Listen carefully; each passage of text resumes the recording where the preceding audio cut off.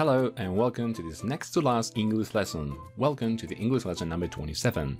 Today the date for 4A, 4B and 4C is, today is Thursday, the 4th of June 2020.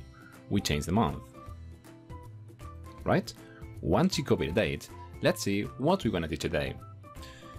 To make this diary, I've got many things today. Let's start by checking out the homework. So if I'm wrong, with talking to friends picture card was pending, and we'll do using the computer. After that, for classwork, on pupils book page 43, we will listen, read and repeat the Tiger Strip club report. For activity book page 42, exercises 19 and 20, they are listening tasks. And for homework, we've got in LiveWorksheets, worksheet number 7 and worksheet number 8. They comes from your activity book. You'll see later. And finally, y lo último que tenemos, que esto es importante, si estáis viendo este vídeo ahora mismo y veis que dura más de lo normal, es porque he estado explicando esto último, ¿vale? Mirad, esto último es la clase final que vamos a tener de inglés, que va a ser la semana que viene, posiblemente, no lo sé aún, toca hablar con Susana y con Maite a ver qué día les viene bien. El 10 de junio, posiblemente, intentemos hacer un directo en YouTube, que nunca he hecho uno y a ver qué tal sale. Quiero hacer como una especie de concurso, de juego de preguntas en el que participéis los tres cursos a la vez. Cuarto A, cuarto B y cuarto C. Vamos a hacer un Kahoot, que muchos alguna vez habéis hecho alguno, ¿vale? Y bueno, pues va a ser una clase final. La haremos posiblemente el 10 de junio, ya veremos si a las 12 o a qué hora. Y ya os comentaré luego qué premios podéis conseguir por ahí, ¿vale? Vamos a dejarlo para el final eso. So for now, let's start by checking out the homework, picture card, talking to friends. Let's go there. Alright, this one. Let's check it out. Let's do it fast. Vamos a hacerlo lo más rápido posible. It's affirmative, how to use verb like, and the pronoun vosotros. So, that in English would be you like talking to friends. You like talking to friends. ING was the most important thing here. Lo más importante, acordaros, después de like poníamos ING. Negative. You don't like talking to friends. You don't like talking to friends. Okay, that's negative. Now let's make the question. It'd be, do you like talking to friends? Do you like talking to friends? Do, the auxiliary do, talking, ING. Okay, if someone has written instead of to, wheat, it's also right. And the answer, be careful with the answer, because if I'm asking for you, I had to use we to give a reply. Para responder tengo que usar we, tengo que usar nosotros, acordaos. Lo hacemos en español porque funciona igual en español. ¿Os gusta a vosotros hablar con amigos? ¿Y qué vais a decir? Sí, a nosotros sí, ¿vale? So I ask with you, but I give a reply with we. And the answer negative would be no, we don't. Okay? Let's check it out. Corregidlo si lo tenéis que cambiar algo. And move on the next one. Y me voy a la siguiente. Vosotras. Ya no uso el verbo like, lo hago en presente simple, normal y corriente. Voy a decir vosotras. ¿Habláis? Con amigas o con amigos. Es igual. En inglés ya sabéis que no hay género. So, you talk to friends. You talk to friends. 4 words. If someone has written you talk with friends, it's also right. Negative. You don't talk to friends. Remember, use don't. Okay? I hope nobody writes in doesn't. You don't talk to friends. Let's make the question. It would be, do you talk to friends? Do you talk to friends? Okay. Do you talk to friends? And the answer the same as before. Yes, we do. No, we don't. Be careful with we. Right? Okay, full screen mode. You can pause the video if you need it to change something in your notebooks. And I move on the next one. Next one was using the computer. Okay, esta de aquí. Vale, si esta la vamos a hacer ahora entre todos, aquí en clase. Cuidado, tenemos que usar como sujeto Claire and David. Claire and David. Eso son dos personas, ¿verdad que sí? Si son dos personas, ya no es ni él, ni ella, no. Son ellos, porque son más de una persona. Estaría en plural. Así que cuidado al hacerla, ¿vale? Si son ellos, ya sabemos que no es de los especiales. ¿Ok? Venga, pues la intentáis. You can pause the video right now and let's try it by your own. If you're listening to this speech, it means that you've already done it. So, let's check it out. Affirmative, like Claire and David, a Claire y a David, o a Clara y a David, les gusta usar el ordenador. Claire and David like using the computer. Like, not likes. Teníamos que poner like sin la S. ¿Por qué no pongo la S? Porque Claire and David es lo mismo que decir they, ellos. Y ellos no se le pone la S al verbo like. Ahora lo que siempre le va a pasar después de like es ing. La ing siempre después de like. En presente. En presente. Good. Let's meet the negative. Claire and David don't like using the computer. Don't like using the computer. I hope nobody writing doesn't. Espero que nadie haya puesto aquí doesn't. ¿Vale? Doesn't solo puede ir cuando tengo o a David o a Claire. Pero si son los dos juntos, son ellos. Y si son ellos, va con don't. Right? Now let's make the question. ¿Cómo va a empezar? Si son ellos, do or does? Do. Do Claire and David like using the computer? Do Claire and David like using the computer? ¿Les gusta a Claire y a David usar el ordenador? Empezamos por do, por lo mismo de antes, porque no son especiales, son de los normales. Es lo mismo que decir ellos. Do they like using the computer? Es lo mismo. And the answer y la respuesta. Hay dos formas de responder, pero se usa muchísimo más la primera forma. Yes, they do. 3 words, 3 palabras como siempre. Yes, they do. If someone has written yes, Claire and David do, it's also right. Si alguien ha puesto yes, Claire and David do, también está bien. Pero que sepáis que se usa mucho más esta. En la respuesta suele ser más corto y decir yes, they do. ¿Ok? And for the negative answer, para la respuesta negativa, no, they don't. Or no, Claire and David don't. But these ones are more useful. Estas de aquí se usan muchísimo más. ¿No? Son más útiles estas de aquí. No, estas no se suele hacer esa. Bueno, if you need to pause the video, let's do it right now and move on to the next one.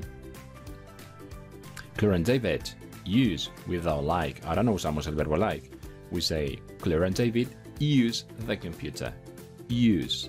Use. We don't say uses. No decimos aquí con la S. Siguen siendo ellos. Use the computer. Negative. Claire and David don't use the computer. Okay, don't. We don't say doesn't. Right? Question would be the same as before, lo mismo que antes, muy repetitiva. Do Claire and David use the computer? Do Claire and David use the computer? Do. I use do because they're they. Uso do porque son ellos, ¿vale? Do. Do Claire and David use the computer? And the answer is exactly the same as before. Y las respuestas son exactamente las mismas que antes, como siempre. Yes, they do.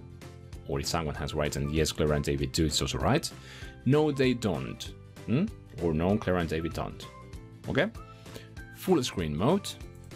There you got it. You can pause the video right now if you need it. And let's move on to the next thing to do today. Pasamos a lo siguiente que tenemos que hacer hoy. Let's open my history. Classwork. Okay, Pupils Book, page 43, Tiger Street Club Report. Everybody, let's open your Pupils Book on page 43. Let's listen, repeat, and read the Tiger Street Club Report.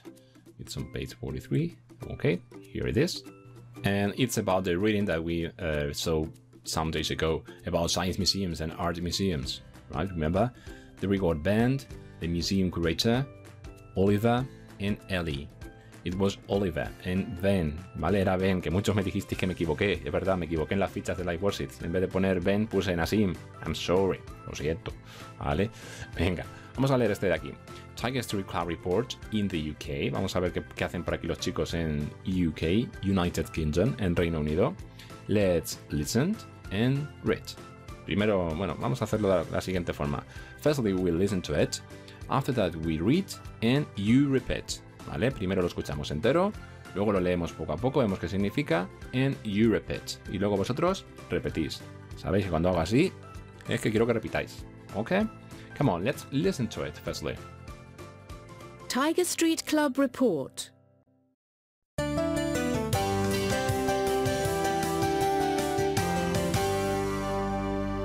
In the UK, children do many activities at the weekends. Swimming, meeting friends and playing computer games are very popular. Some children are members of a football club. They play football and watch matches in stadiums too. Other children are members of museums. They see exhibitions. Okay, let's stop here. Paramos aquí. So, let's read and see what we have read. Vamos a ver qué hemos leído. In the UK, en el Reino Unido, children do many activities at the weekends. Los niños hacen muchas actividades los fines de semana. Swimming, meeting friends, and playing computer games are very popular. Okay. Swimming, pues nadar. Meeting friends es quedar con los amigos. Meeting friends. Playing computer games, jugar a juegos de ordenador, are very popular. Popular. Mirad cómo digo esta palabra, no digo popular, digo popular. Popular. Recordad que las P's en inglés son muy plosivas. Muy plosivas. Mira, hay un motivo por el cual uso este aparato que estáis viendo aquí, que es una especie de circulito con una tela muy fina. Los ingleses cuando hablan usan mucho siempre este tipo de... Cuando se tienen que grabar, usan mucho este tipo de aparato. ¿Por qué? Porque las B's son muy plosivas, sueltan mucho aire, ¿vale? Entonces, este aparatito que tengo yo por aquí, lo que hace es evitar que el sonido suene mal. Cuando vosotros escucháis la palabra, por ejemplo, popular, popular, ¿veis qué bien suena? Con este filtro de aquí, reduce las P's, porque las P's en inglés son muy fuertes, son muy plosivas. ¿Os acordáis en clase cuando hicimos el ejemplo del papel? Y os dije, coger un trozo de papel, lo ponéis aquí y decir la palabra, pues la que queráis. Y decimos popular, popular, ¿vale? Se mueve mucho, popular. En cambio, en español, cuando decimos palabras con la P, pues apenas se mueve la hoja de papel, porque no son plosivas. Pues si yo digo, por ejemplo, padres, padres, ¿a que no se mueve casi? Papá, ¿ves? Papá, no se mueve casi la hoja. Pero si lo digo en inglés, parents, parents, parents, suelta mucho aire. Mira, si queréis hacemos la diferencia entre decir la palabra parents, parents, con el filtro y sin el filtro. Ya veréis qué diferencia más molesta. Parents, esto es con el filtro. Pero si lo quito ahora mismo, parents, parents. ¿Cómo suena mejor? ¿De la primera forma o de la segunda? ¿Verdad? Bueno, pues los ingleses usan mucho esta especie de... Los españoles también, para reducir las consonantes plosivas, porque sueltan mucho aire. Y eso en un micrófono suena fatal. Bueno, pues esto venía de la palabra popular. Popular, ¿vale? Porque tenía dos P's muy plosivas, para que las pronunciemos bien. No digamos popular, eso suena muy español. Let's keep reading. Seguimos leyendo. Some children are members of a football club. Algunos niños, or members, son miembros de un club de fútbol. They play football and watch matches in stadiums. Ellos juegan a fútbol and watch matches in stadiums. Y ven partidos en los estadios. To, me faltaba el to también. Cuidado con esta palabra, no se dice other, se dice other. Other children are members of museums. Other children are members of museums. Other children, otros niños, are, son, members, miembros of museums, de museos. Se hacen como socios en los museos. They see exhibitions. Ellos ven exhibiciones. Todas las palabras que acaban en tion, como por ejemplo televisión, information, ese tipo de palabras, ya sé que soy muy pesado, no las decimos así de mal. Hay que pronunciarlas bien. Y yo siempre os digo que juntéis una S con una N. Shun, shun, shun, shun. ¿Vale? Tratar de hacer ese sonido. Shun, shun. Y decimos exhibitions. Exhibitions. Ahí al final no decimos exhibitions. Decimos exhibitions. Shuns, shuns. ¿Ok? They see exhibitions. Vale, pues nada, ellos ven exhibiciones allí en los museos. Now let's read a work project. It's a project made by Alfie. Este lo ha hecho Alfie. Vale, vamos a ver qué ha puesto por aquí Alfie. Sería un trabajo, ya por la fecha en la que estamos no os lo voy a mandar, pero bueno, sería un trabajo de usar el verbo like. Un típico proyecto que tendríais que hacer luego vosotros de forma escrita. Let's see what it says. Vamos a ver qué dice. What I like doing at the weekends. At the weekends, I like seeing my friends and doing sports. My favourite activity is playing and watching football. My dad and I are also fans of Chelsea Football Club. We sometimes go to the stadium in London to watch our team play. Okay, I'm gonna stop there. Lo voy a parar aquí, ¿vale? At the weekends, los fines de semana, I like seeing my friends and doing sports. Me gusta ver a mis amigos and doing sports y hacer deporte. My favorite activity is playing and watching football. Mi actividad favorita es playing and watching football, jugar y ver fútbol, las dos cosas. My dad and I, mira cómo se dice esto, my dad and I, suena como una especie de trabalenguas, a veces hasta me trabo yo también. My dad and I, mi papá y yo, my dad and I, are also fans of Chelsea Football Club. Mi padre y yo también somos, ¿os acordáis de also? ¿Qué significaba también? Are also, también somos, fans of, pues fans, hinchas de un equipo de fútbol, Chelsea Football Club, ¿vale? El equipo del Chelsea. We sometimes, nosotros algunas veces, go to the stadium, vamos al estadio, in London. ¿Dónde está el estadio? Pues en Londres. ¿Para qué? To watch our team play. Para ver a nuestro equipo jugar. ¿Ok? Let's finish this project. Terminamos el project. My sister Pearl doesn't like football. When I watch football with my dad, she goes to a museum with my mum. She's a member of the Natural History Museum. She can see special exhibitions for free. By Alfie. Ok. My sister Pearl, mi hermana Pearl, que sería Perla, my sister Pearl, doesn't like football, no le gusta el fútbol. Mirad, fijaos aquí, que esto lo dije una vez. ¿Por qué aquí después de like no ponen ing? Pues porque esto no es un verbo, es un sustantivo. Y a los sustantivos no se les pone ing. Mi hermana Perla no le gusta el fútbol. Otra cosa sería que no le gustase jugar al fútbol. Jugar sí que es un verbo. Entonces sí que tendría que haber dicho playing con ing y luego fútbol. Pero si dices que no te gusta una cosa, ya sea el fútbol, apples, manzanas, oranges, naranjas, strawberries, fresas o lo que sea, pues no le pongas ing. A los sustantivos no le ponemos ing después de like. Alright, doesn't like football, no le gusta el fútbol. When I watch football with my dad, cuando, ¿os acordáis de cuándo que lo vimos el otro día? When I watch football, cuando yo veo fútbol with my dad, con mi padre, she goes to a museum with my mom. Ella va, aquí con S porque es especial ella, she goes to a museum with my mom. Se va a un museo con su madre, con mi madre en este caso. She's a member of the Natural History Museum. Ella es, she is, verbo to be, she is a member, ella es una miembro que me suena feo eso. Ella es miembro del el Museo Natural de Historia, de allí de Londres. She can see special exhibitions for free.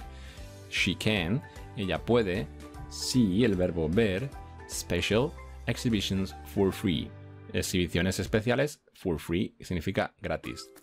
No decimos special, no, decimos special, special, special, right? Empezamos con una S, special, y la A no suena, so, special. See special exhibitions for free. Bueno, pues ahí lo teníamos. Now it's your turn, ahora es vuestro turno. Os voy a poner el audio, ¿vale? Cuando hago la pausa lo repetís vosotros. Se trata de que lo repitáis en voz alta todo lo que hemos leído hasta ahora, ¿vale? Venga, lo ponemos. Tiger Street Club report.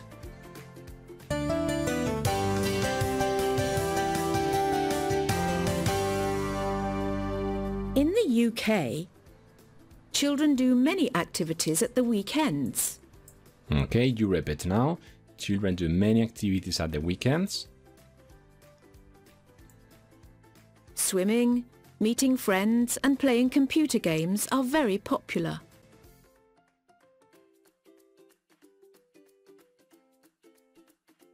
Some children are members of a football club.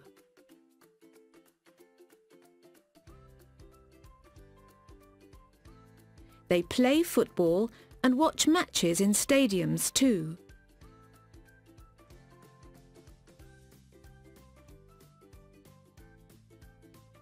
Other children are members of museums.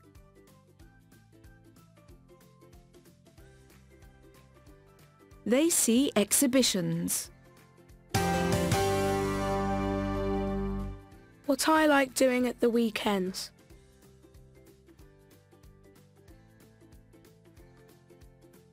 At the weekends, I like seeing my friends and doing sports.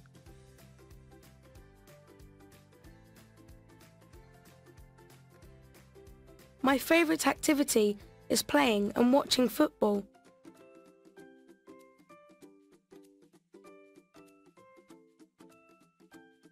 My dad and I are also fans of Chelsea Football Club.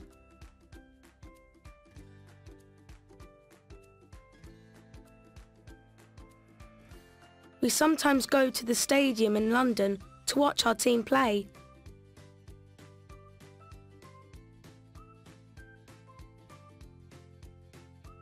My sister Pearl doesn't like football.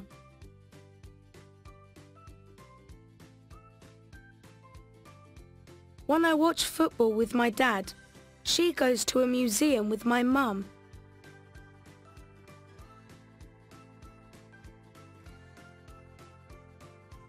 She's a member of the Natural History Museum.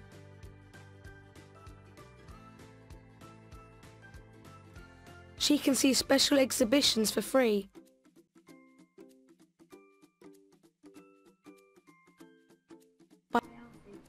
Ok, vale, bueno. Seguro que lo habéis repetido, genial, ¿verdad que sí? ¿Que lo habéis repetido? Espero que sí, venga. Bueno, pues nada, una vez que hemos hecho ya este proyecto, no teníamos ya nada más, yo creo, ¿verdad? Porque la tarea ya sería... Ah, bueno, sí, es verdad, nos quedaba... I'm sorry, guys. Sí, nos quedaba la activity. Let's move on activity book. Let's see page 42. Activity book page 42. Exercises 19 and 20. Okay? Page 42. Okay, here I am. It's exercise 19. It's a listening exercise. Es un ejercicio de escuchar. You will listen to Nassim, Ellie, Claire, and Van. You're talking about things they like and things they don't like. Van a hablar de cosas que les gustan a ellos y cosas que no les gustan. So the first one is already done. La primera ya está hecha como siempre. Nassim likes going to art and science museums. So you listen to Ellie, Claire, and Van and Matt. Lo escucháis y lo unís. ¿Ok? Audio, ¿qué audio es este? El 2. A ver, lo encuentro. Unit 5. Listen and check. Number 1. Nassim, do you like museums? Yes, I like going to art and science museums. I think museums are great. Number 2. What about you, Ellie? Do you like going to museums? Yes, I do. I like going to art museums, but I don't really like science museums. I'm not very good at science. Number 3. Hi, Claire. Hi. Do you like going to museums? Yes, I like going to science museums. I like science. I want to be a scientist. Number 4. What about you, Ben? Well, I like reading and watching films, but I don't like going to museums. Okay, that's the end of the listening track. If you need to listen it again, si necesitáis escucharlo de nuevo, you can replay the video and let's do it. Lo podéis hacer, le echáis para atrás el vídeo y lo escucháis. Ok, let's check it out. Corregimos. A ver qué teníamos por aquí. Ellie. Ellie says likes going to art museums. Ellie likes going to art museums, but she doesn't like going to science museums. No le gustaba ir a los museos de ciencias, pero sí que iba a los de arte. Claire. Claire likes going to science museums, va a los museos de ciencias, and she also says that she wants to be a scientist. Y también decía que le gustaría ser científica. She wants to be a scientist. And the last one, el último, Ben. Ben doesn't like going to museums. No le gusta ir a los museos. ¿Ok? Creo que decía también que le gustaba leer. He likes reading. Creo, no me acuerdo. ¿Vale? Ok, once we've done exercise 19, let's move on to exercise 20. As always, there is something wrong in here. Como siempre hay algo que va a estar mal. You have to find 5 differences. 5 differences. Hay 5 diferencias. You will listen to the text. Escucháis el texto. It's about David. David talks about what he likes doing at the weekends. Nos va a hablar de lo que le gusta hacer los fines de semana. But as always, pero como siempre, you will listen to something, but writing is different. Lo que escuchéis va a ser diferente a lo que está escrito. ¿Ok? Imaginaros como siempre, aquí dice my name is Oscar. Pues si dice Oscar y aquí pone David, you can underline, podéis rodear el fallo que escuchéis. ¿Vale? There are a total of 5 mistakes. Hay un total de 5 fallos. You will listen in a row. Lo escucháis todo seguido. No lo voy a pausar. Y luego vemos cada uno los fallos. Right? Come on, let's listen to it. Unit 5, Lesson 6. Activity Book, page 42. Activity 20. Culture. Project. Read. Listen and find the differences. Say stop. What I like doing at the weekends. My name is David. At the weekends, I like playing basketball with my brother. I like dancing too. I don't like roller skating. My favourite activity is listening to music. There's a fantastic art museum in Valencia. There are lots of interesting things to see, and it's really cool. By David. Okay, that's the end of the listening track. Let's see one by one the mistakes. Vamos a ver uno a uno los fallos que había por ahí. My name is David, that's true. On the weekends I like playing football. I think there is a mistake here. Creo que por aquí había uno, ¿verdad? It's not football. If I'm not wrong, si no me equivoco, I think that it was basketball. Creo que dijo baloncesto. With my friends. I like playing tennis. Playing tennis was another mistake here. Era por aquí otro fallo. Tengo que escucharlo de nuevo porque mi memoria es malísima. A ver qué decía, que no me acuerdo. At the weekends, I like playing basketball with my brother. Okay, basketball here. I like dancing too. Ok, vale, es que tengo una memoria fish memory, una memoria de pez. Se me olvidó otra vez, ¿no? Dancing ha dicho, ¿verdad? I like dancing. I like dancing too. También le gustaba bailar. I don't like roller skating. It's okay. My favorite activity is listening to music. It's listening to music. It's not going to museums. Okay, that's another mistake here. There's a fantastic art museum. Art museum, not a science museum. Art museum. What goes here? In Valencia. There are lots of interesting things to see, and it's really cool. By David. Ok, creo que ya he hecho algo mal por ahí, porque yo había contado antes 5 fallos, pero me he saltado uno, ¿verdad? Vale, ya estoy viendo cuál. Perdonadme, vale, perdonadme. Ahí teníamos el otro fallo, que me lo he saltado antes. On the weekends I like playing football with my... Y en vez de instead of friends, if I'm not wrong, he says brother. ¿Vale? Decía con su hermano. On the weekends I like playing football with my brother. Era el otro fallo que teníamos por ahí. ¿Ok? One is done it. Una vez que ya hemos hecho esto, os explico qué tendríamos de tarea. My English diary, I think, yes. Worksheets number 7 and 8. You open your English Unit 5 LiveWorksheets and you see 2 new worksheets. Vais a ver 2 nuevas copias. Cuando hagáis clic aquí, os vais a encontrar la ficha número 7 y la 8. That's worksheet number 7. Esta es la ficha número 7. Quiero que la hagáis aquí en digital, porque para mí me supone, la corrijo muchísimo más rápido aquí, ¿vale? Esta es la misma que tenéis en la Activity Book, en la página 43 y la 44, pero prefiero que me las hagáis aquí. Es lo mismo. Looking right. You write the words according to the vocabulary we studied in Unit 5. Escribir las palabras según el vocabulario que hemos escrito en la unidad 5, que hemos visto en la unidad 5. Pues aquí ponéis lo que sea, sin ninguna falta. Como falla una letra, ya te la cuenta como mal. Así que cuidado. ¿Vale? Ahí las tenemos. 23. Read and circle. Listen and check. It's a dialogue. Es un diálogo. What do you likes doing on the weekends? You have to circle the right answer. Tienes que rodear la opción correcta. En este caso sería like, porque está preguntando a ti. Eres tú y no eres especial, pues va sin ese. Like. And the answer. Y contesta, I like watching or watch films with my friends. I like watching or watch. You have to pick the right one. Tenéis que hacer clic en la correcta. Si marcáis las dos está mal. Solo podéis marcar una. This one or this one. Do or does you like playing tennis or football? Lo mismo. Do or does. No, I don't or no, I do. Muy fácil, ¿vale? Es escoger la opción correcta. And when you're finished, cuando terminéis, you can check it out. You can check, lo podéis comprobar by clicking here. Unit 5. Ahí tenéis el audio por si lo queréis comprobar luego, ¿vale? No hace falta hacer el ejercicio escuchándolo, ¿vale? Se puede hacer perfectamente sin escuchar. Pero en caso de que podáis, pues lo escucháis. Los audios funcionan bien cuando usáis el navegador Google Chrome. Si usáis otro, a veces falla, ¿vale? Exercise 24. Go to People's Book, page 42, all them right. Básicamente te está diciendo que hay palabras del reading que hicimos de Art Galleries and Science Museums, en la lectura que hicimos de los museos y las ciencias, que hicimos la semana pasada. Pues te está diciendo que hay palabras de ese texto que tienes que ordenar. Artist was the first one. Esta siguiente empieza por S. Tenéis que poner la palabra que era. Se ve un poquito.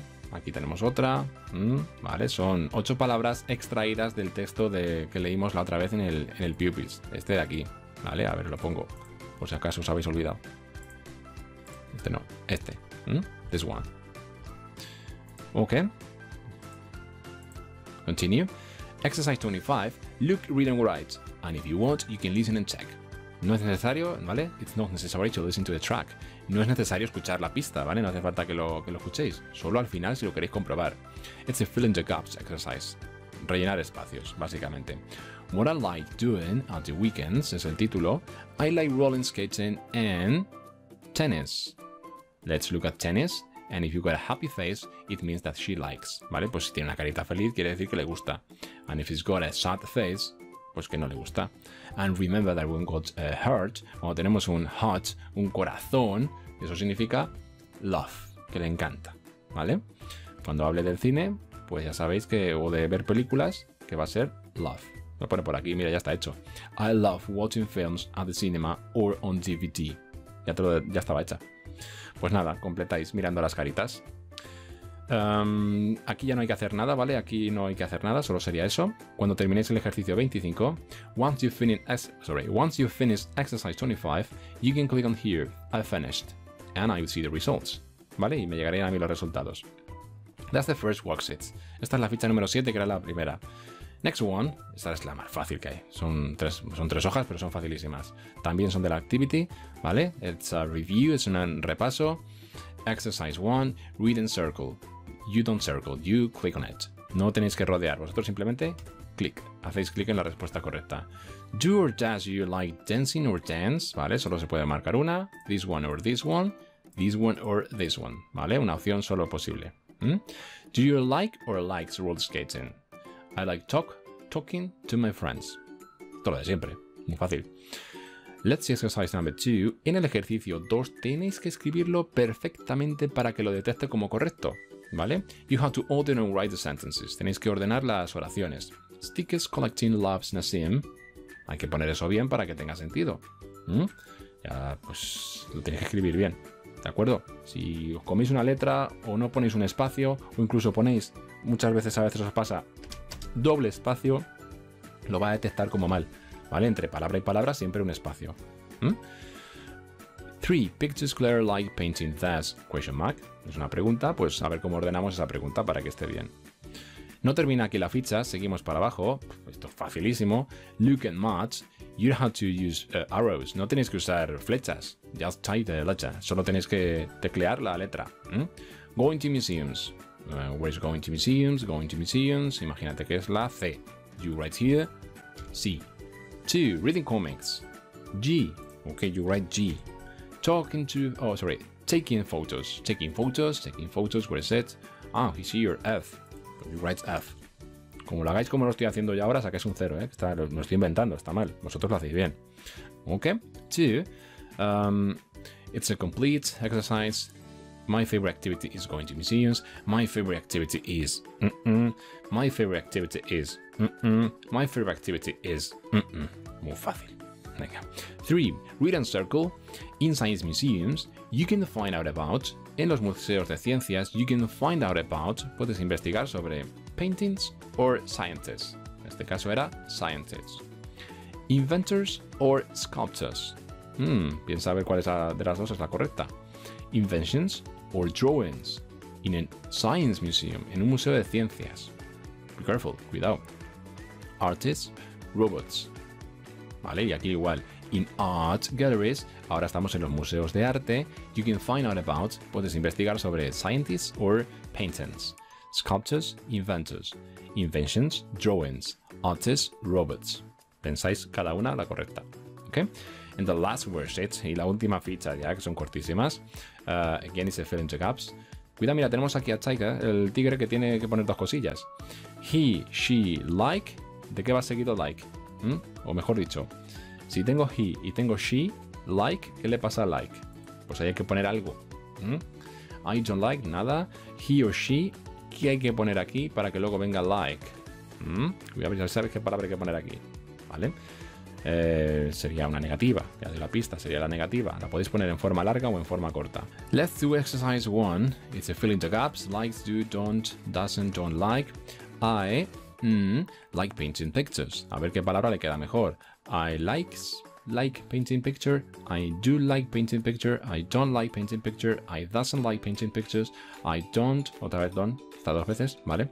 I like painting pictures. Pensáis la opción correcta, muy fácil, ¿vale? 2. Read and write answers for you. Use yes I do or no I don't. Your questions about you. ¿Vale? Son preguntas sobre vosotros. Es decir, te pregunta, ¿do you like reading comics? ¿Te gusta a ti leer cómics?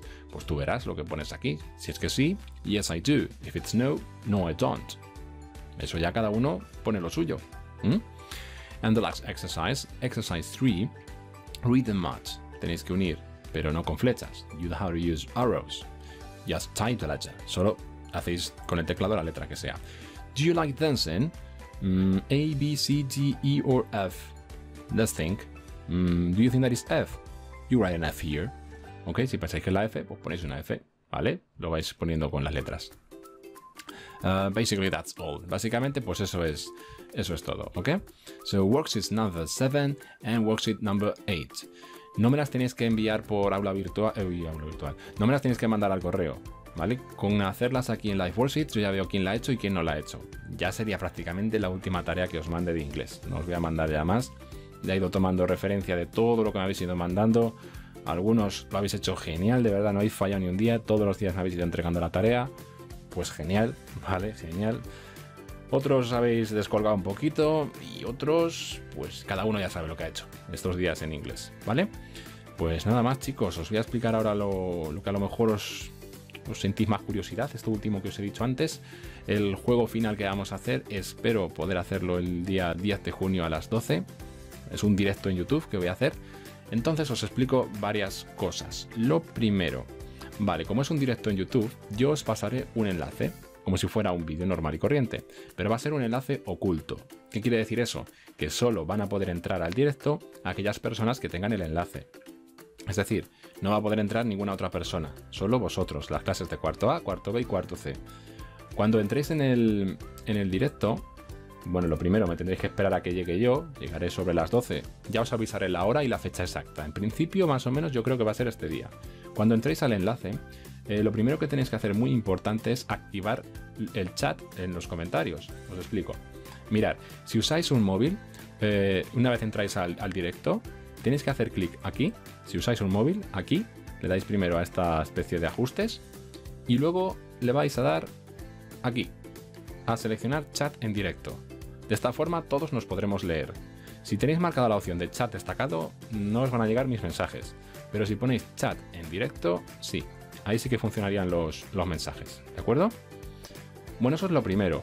Esto si usáis en un móvil. En ordenador creo que pasaba igual. Los que uséis el directo, los que vayáis a ver un directo con ordenador, lo primero que tenéis que hacer es aquí. Primero, pinchar donde pone chat destacado. Pincháis aquí en chat destacado y marcáis la opción segunda, chat en directo. Es importante que esté marcado chat en directo para que pueda funcionar el chat. Ya está haciendo yo por aquí pruebas y me he dado cuenta de que lo importante es eso, que esté marcada esta segunda opción. ¿Vale? Como veis, esto sería un vídeo que se está emitiendo en directo. ¿Y qué vamos a hacer en este directo? Bueno, pues en este directo vamos a jugar a Kahoot. Vamos a hacer un Kahoot de preguntas. Preguntas en inglés de todo lo que hemos visto hasta ahora, desde la unidad 0 hasta la unidad 5. Va a haber de todo. Va a haber alguna picture card, un ejercicio de identificar el fallo, ejercicios de hacer preguntas y respuestas. ¿Vale? Va a haber un total de unas 23 preguntas, creo que he puesto al final.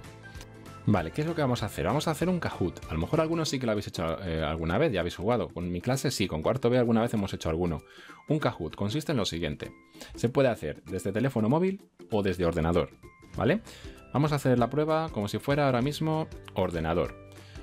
Bueno, pues lo primero, tenéis que tener abierta la ventana del directo, como si estuvierais viendo un vídeo de YouTube. A ver, lo más recomendable, ya sé que no va a ser posible para todos, pero es que es la única forma la mejor forma que he pensado de hacer esto, ¿vale? Lo suyo sería hacerlo con un teléfono móvil, por un lado, y por otro lado, otro móvil o un ordenador, es decir, usando dos dispositivos.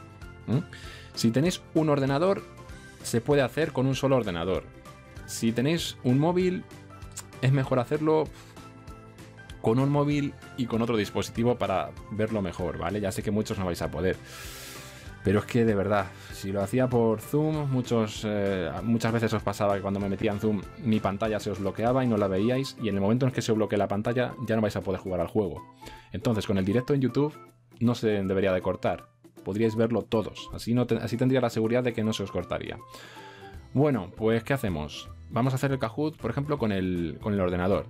Tenéis que meteros a la página kahoot.it. Repito, kahoot.it. Esa sería la página que os tendríais que meter los que decidáis jugar al Kahoot desde ordenador. Y nada más meterte te va a pedir un código, un PIN. Este PIN te lo voy a dar yo, no es ninguno de estos dos, estos ya están caducados, ¿vale? Yo te voy a dar un nuevo código. Tú meterías aquí el código que sea, ¿vale? Pones el código que sea, que me lo estoy inventando, y cuando le das a entrar, pues ya te pide que pongas tu nombre. Importante, pon tu nombre seguido del curso. Si, por ejemplo, yo sería Luismi, espacio 4B. Y así sé de quiénes sois y de qué clase sois, ¿vale? Bueno, pues nada, simplemente los de ordenador os metéis aquí y ya está. Los que tengáis móvil os voy a hacer un ejemplo, ¿vale? Los que tengáis móvil, los que queráis jugar a Kahoot con el móvil, os recomiendo que os descarguéis antes la aplicación de Kahoot. Os descarguéis la aplicación de Kahoot, que es esta aplicación de aquí, le dais a instalar, se instala rapidísimo, y una vez la abrís, tenéis que hacer lo mismo que acabo de decir. Tenéis que abrir la aplicación, os va a salir esto, y le dais a introducir PIN, que está aquí abajo del todo, ¿lo veis? Donde pone Enter PIN, entrar código, ¿vale? Pincháis aquí y os va a salir lo mismo que les salía a los de ordenador. Os va a salir esto, para introducir un código, ¿vale? Os va a salir, fijaos, tengo aquí el móvil a la izquierda, os va a salir así, como el móvil. Te dice, introduce un código. ¿Y qué código metemos? Pues en el directo en YouTube, cuando estéis viendo mi directo en YouTube, os va a salir un código. Este ha sido. No va a ser este es el que ha salido ahora al azar. Ha salido el código 8010682. Vosotros desde el móvil o desde el ordenador, desde donde lo estáis haciendo, meteríais ese código 8010682, le dais a entrar y te pide el nickname, ¿vale? Como te pide el nickname es tu usuario. Te lo puedes inventar, pero es importante. Bueno, no te lo inventes, no te lo inventes. Pon tu nombre seguido del curso. En mi caso, Luismi, espacio 4B. Le daríamos a OK Go. Y aquí aparece la persona que se acaba de meter. En esta pantalla, que es la que estaréis viendo en el directo de YouTube, irán apareciendo vuestros nombres seguidos de vuestro curso.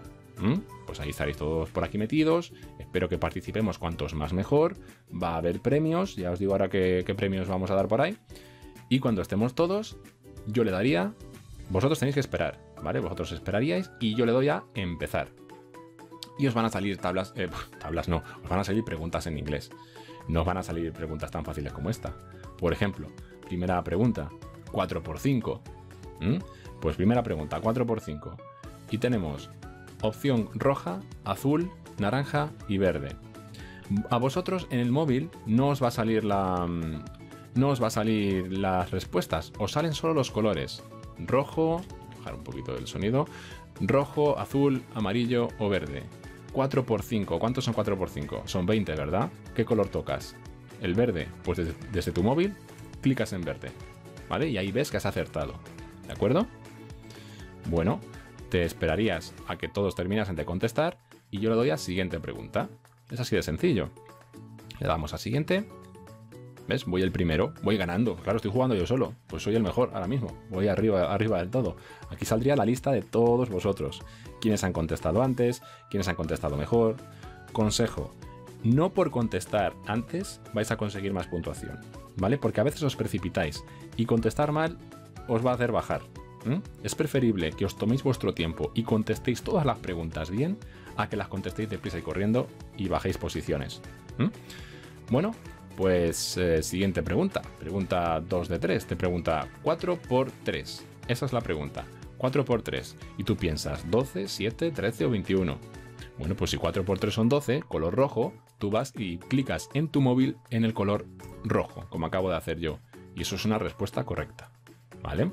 Te esperarías a que salgan los resultados de los demás. Aquí veríamos la clasificación. Voy subiendo puestos. Y nada, así con todas las preguntas en inglés. Van a ser preguntas de todo tipo, ya os he dicho. Desde la unidad 0 hasta lo que hemos visto hoy. 4 por 7. Uf, qué difícil, ¿verdad? Yo creo que son 11. A ver qué pasa si le doy al 11. Vaya, pues me he equivocado, ¿verdad? Bueno, pues ahí ya no sumaría puntos. Bueno, ya se acaba el juego porque eran solo 3 preguntas, pero he ganado de todas formas. Es que esto es uno de prueba, ¿vale? Esto lo he hecho de prueba para que veáis cómo funciona. ¿De acuerdo? Esto que os estoy explicando ahora es para que sepáis cómo funciona la aplicación que quiero que usemos el próximo día cuando hagamos el directo. Para que la vayáis conociendo ya. Para que todos tengáis ya instalada la aplicación de Kahoot. O para que estéis preparados con el ordenador, con el móvil o con lo que sea. Para que pueda salir bien, ¿vale? Si lo hacéis con ordenador, pues en una ventana podéis dividir la pantalla. En una ventana tenéis el directo, donde me veríais a mí con las preguntas. Y en la otra parte de la ventana tendríais vuestra página de kahoot.it. Esta primera que hemos visto. Y aquí es donde responderíais. Es decir, se trata de tener la pantalla pues así, como estoy haciendo yo. Si lo tienes en ordenador, pones la mitad de la pantalla con las preguntas. Y aquí a la derecha, el vídeo de YouTube en directo que estaré emitiendo yo. ¿Vale? Bueno, pues eso sería nuestra clase final de despedida. ¿Va a haber premios? Pues sí, va a haber premios. He pensado en dar los siguientes premios. Pues tengo por aquí lo siguiente. 2 estuches de Londres, unos guisantes antiestrés que aprietas y te relajas, 2 gomas de banana, 4 gomas Q-Connect que borran genial, son muy buenas estas gomas, 5 hojas de pegatinas y 6 bolis pastillas. ¿Vale? Esos son los premios en total. En total, si no me he equivocado, hay 20 premios. ¿Vale? Es decir, 20 personas os vais a llevar algo. Cuando termine el juego me va a aparecer a mí una clasificación de quiénes habéis sido la puntuación que habéis sacado. Voy a coger a los 20 primeros y uno a uno en orden voy a preguntar al primero, al que haya hecho la mejor puntuación, ¿qué premio quieres? Y me los coge, lo apunto y se lo guardo. Segundo clasificado, ¿qué premio quieres? ¿Vale? Vamos a ir escogiendo según la clasificación. ¿De acuerdo? Y no sé si os los podré dar yo, os lo dará Susana, Maite, pues porque no sé cuándo nos vamos a ver, no sé si yo ya os volveré a ver incluso, ¿vale? Yo de todas formas voy apuntando quién ha sido la primera persona, el premio que ha querido, lo guardo, lo dejo ahí en el cole y cuando podamos volver, pues lo recogéis y ahí lo tenéis, ¿vale? Pues nada más, chicos, por mi parte esto ha sido todo. Aquí acabaríamos ya nuestras clases de inglés. Ya la siguiente que haríamos, espero que la podamos hacer bien en un directo en YouTube, que tengo que investigar un poquito más, he hecho pruebas y yo creo que puede estar bien, ¿vale? Os animo a que participéis el día que lo hagamos, os avisaré con tiempo. Y nada más, chicos. That's all for today. I hope you enjoyed this lesson. Espero que hayáis disfrutado de esta lección. Recordaos la tarea, que se me olvida recordarlo. Fichas 7 y 8 de LiveWorksheets. Esa sería la tarea. No tenéis que enviarme nada por correo, simplemente hacedlas en LiveWorksheets y yo ya tomo nota. That's all for today, guys. Hope you enjoyed this lesson. Bye bye, see you next videos.